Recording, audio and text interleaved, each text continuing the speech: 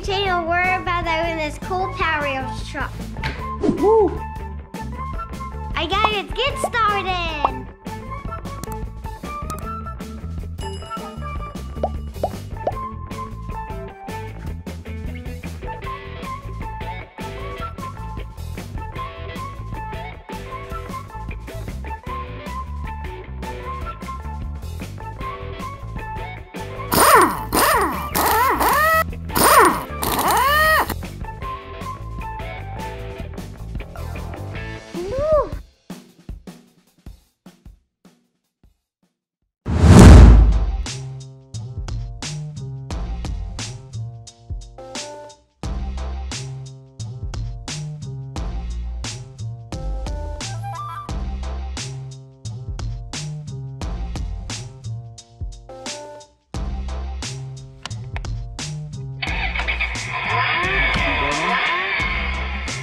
Quick and easy is the only real way to describe the unboxing and assembly here.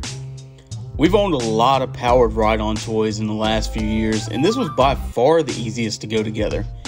It came mostly assembled, and my kids were able to put it together with minimal help in about 15 minutes. It comes with all the parts, and also a fairly rigid plastic tool to get the job done if you don't have any. As someone who has owned several of these powered ride-on toys, time is the ultimate test. But the quality of this product on the surface has been pretty impressive. We got this truck in red.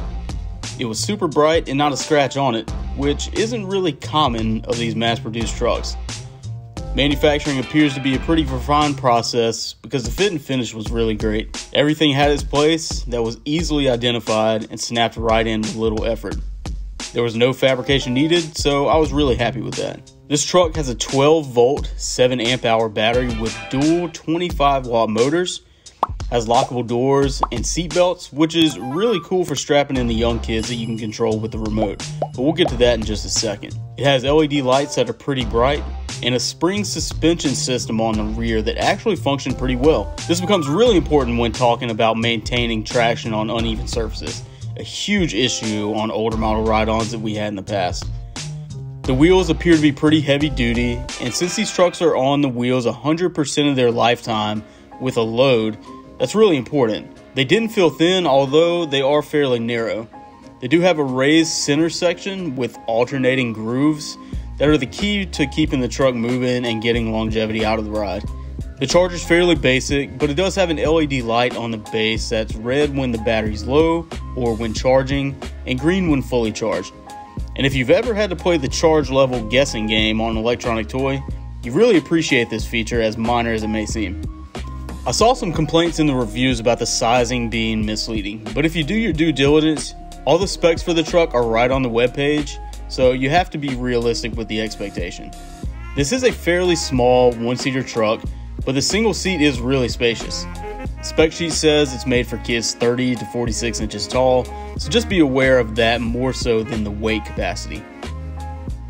One of the coolest features of the newer ride-on toys is the remote driving capability. Now this isn't something that we would typically use based on Mason's driving skill, but the remote functions exactly as it's designed.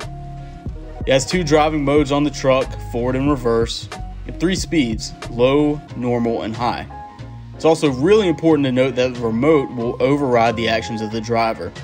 That's a super cool feature if you have a really young kid that isn't quite there yet. We charged the truck for about 10 hours when we finally got the green light on the charger prior to the first ride, which was right in between the recommended 8 to 12 hour charge window.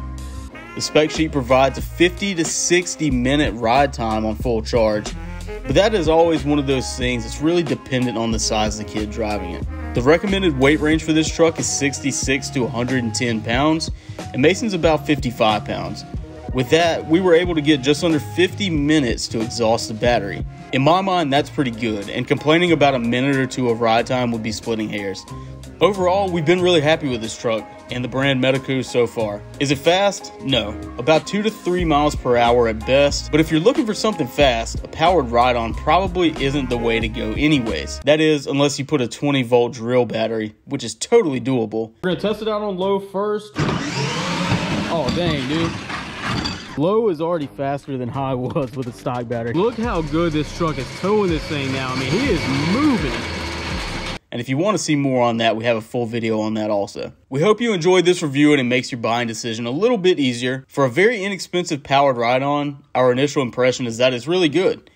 We have the link in the description for this exact truck, and be sure to subscribe for all of our future content.